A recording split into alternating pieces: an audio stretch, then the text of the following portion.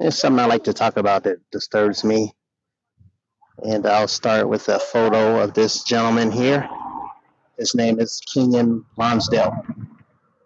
I believe that I think I got it right. His name's Kenyon Lonsdale. If you recognize him, you know that he was a character, or he's an actor that portrayed a popular DC character, Kid Flash, on the live action Flash show.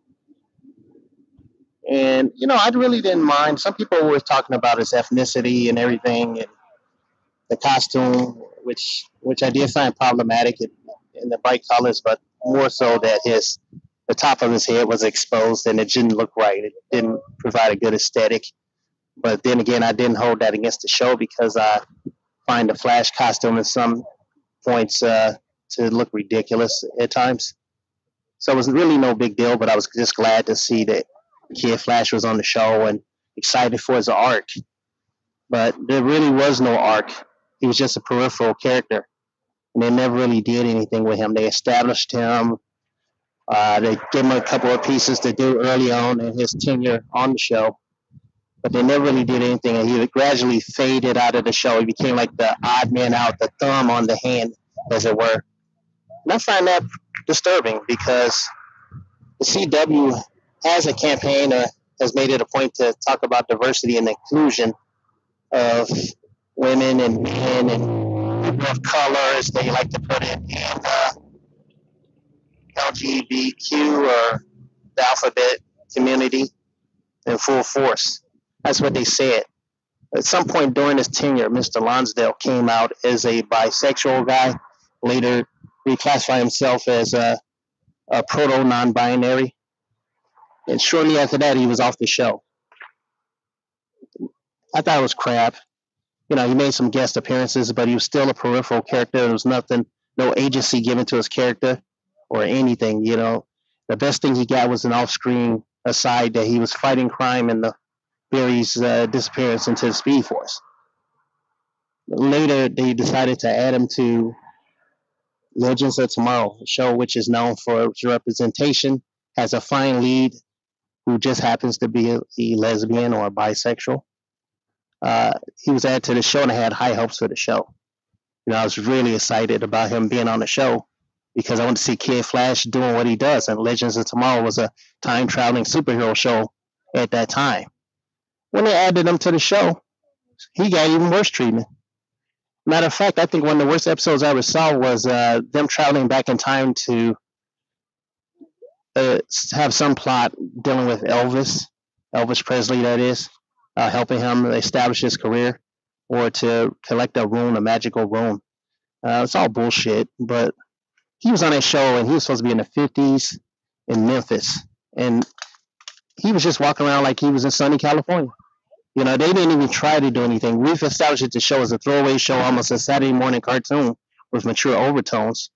But Mr. Lonsdale's character was just a peripheral character no matter what. Even when you think about that episode, that's what he was.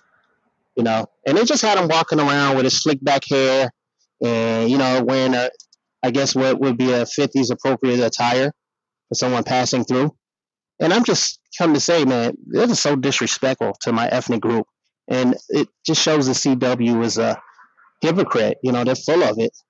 There's nowhere in the hell would he have been able to walk freely around that town as a young black man in the company of a Caucasian female or anybody else. He would have been lynched within hours or outright, or they would have tried to do that, which would have made it for interesting TV.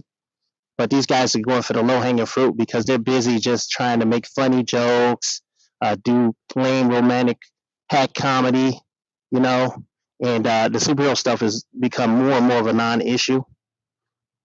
I just find it hypocritical. And another character that was on there, Firestorm, which is a composite character of two different people, one of which is a black character, he was just peripheral off the show too. They killed off the one guy because he wanted to go work on Broadway, and then they didn't even re-splice the black guy with anybody else. They didn't try to reestablish his powers or anything, or just leave him on the show as a character. He left the show too. They showed him walking off with his bag slung over his shoulder, whistling Dixie, as he walked out of the time machine. you know. And they had a show where they went back to slavery times. They had that guy there, and they briefly touched on it. But then they had the nerve to play like a spiritual, N-word spiritual at the end of the show, and I thought it was crap. Especially on the show, you had like one black male character any given time, and you had like the biracial female playing an African, playing an African character or a descendant of African character. At some point, she's a 40s era superhero, but she never act like she came from that era.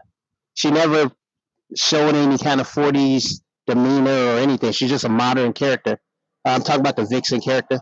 And she was thrown into a relationship with the big-headed guy that Captain Steel or Ace Steel. She was thrown into a relationship with him. I'm not saying she should have been in a relationship with the brother, but I'm just saying, look at it, you know. It sucks. What am I supposed to tell? I can't even watch this show with my 3-year-old. It's so crappy. It's so over the top, and it just has so much adult elements in it while trying to appeal to whom exactly? I mean, who is this show for? What is going on with the CW that I had to turn it off? I pretty much stopped watching the entire lineup. Because I was just tired of the hypocrisy and the BS and the non superhero elements of the show. And they rarely do any superhero stuff. You rarely even see Sarah in her white canary outfit. I really like Sarah Lance's character. I like her, and I don't care that she's bisexual or a lesbian. Mostly a lesbian since she went over to that show. But I thought she's an awesome character. And if you want to talk about representation, do you have it with her? She's perfect. She can get down. She can do stunts. She can act. She carries a lot of gravitas as a leader, you know. And the show has its problems, but as far as I'm concerned, you know, the treatment of the Firestorm, you know, character, the composite with the black guy, the treatment of him, and the treatment of Mr. Lonsdale, especially when he's a non-binary classified actor, and their whole platform is about diversity. You got this bullshit where he just gets off the show. He says, "Oh, I gotta go chase my white girl, even though I'm non-binary on the damn show." You know, I'm basically, you can see that he's not even really playing a straight character when he's on Legends of Tomorrow. He's just kind of asexual, and he's just there. You know, they just give him goofy bits to do. Even when he uses his super speed, it always results in some kind of kerfuffle. But it's okay because they're all supposed to be some kind of misfits or something. But earlier in the show, they were misfits. But when they had to get down or battle people, they took care of business in no uncertain terms. And then you got to contrast his character arc as a speedster with the Reverse Flash on the show, who was presented as a deadly threat, capable of fighting the whole team by himself, and the fact that he could time travel without a ship or a mechanical aid. He could just go where he wanted to go. You know, most likely he can travel dimensions. He's so overpowered, the Flash characters, while writing crap, by just being straight hacks.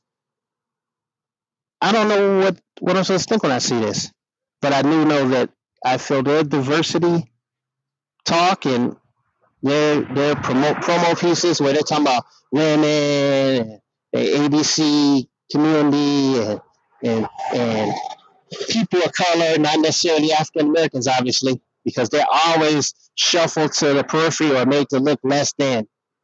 You know, it's all hypocrites, all bullshit.